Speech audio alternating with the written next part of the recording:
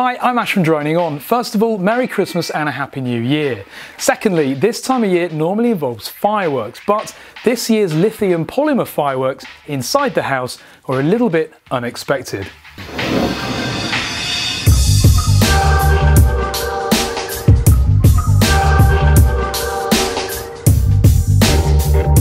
As you might have guessed, this video is about lithium polymer batteries and how dangerous they can be.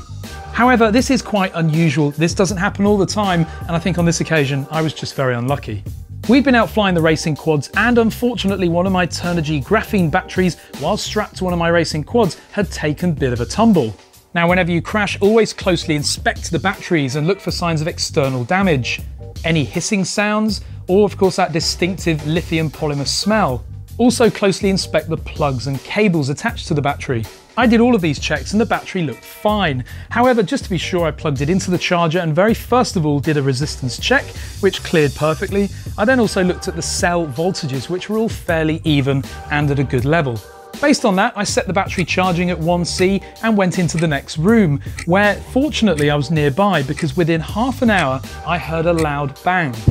I ran into the room where the battery was charging. It had bloated significantly, and so I turned off power to the charger and threw the battery outside into my dead battery pile as quickly as I could, and just in time, because just after that, this happened. Remember, no visible damage to the battery, no spark, no ignition.